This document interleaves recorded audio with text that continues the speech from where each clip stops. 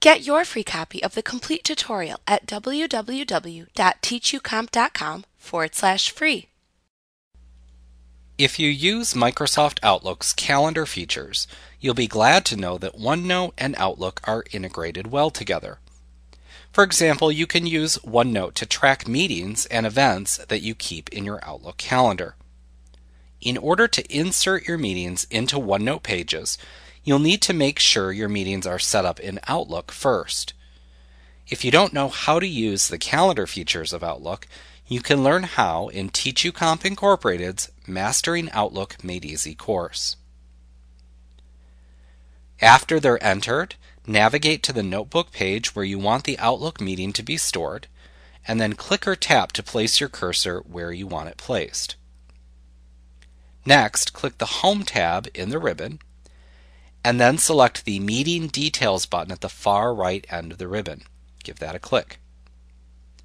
Any meetings scheduled for the current day will be displayed at the top of the drop-down that appears. Here's a meeting we have with Kelly scheduled today at 4:30. You can then click to select any of these meetings that are listed and insert it into the notebook page. Now, when you do, you'll see the meeting listed along with its details such as the subject, date and location, attendees, and any messages you may have entered for the meeting. And OneNote will also supply you with an area directly underneath where you can take notes that will be stored in the same container as the meeting details.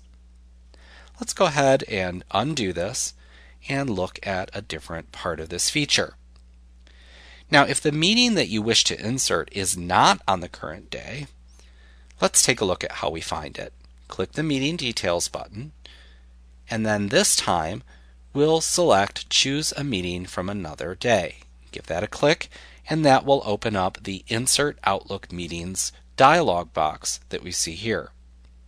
Now, the current date will be displayed at the top of the dialog box, but you can use the previous day, the left arrow, and the next day, right arrow, at the top to navigate to the proper date, one at a time, back and forth like that. Or you can use the calendar icon to launch a calendar and click to select a specific date. Here's the calendar icon. We'll give that a click. Navigate to where our meeting is, and now we'll see the meeting that we want. Once we locate that desired meeting, we'll click to select it, and then click the Insert Details button in the Insert Meeting Details dialog box here.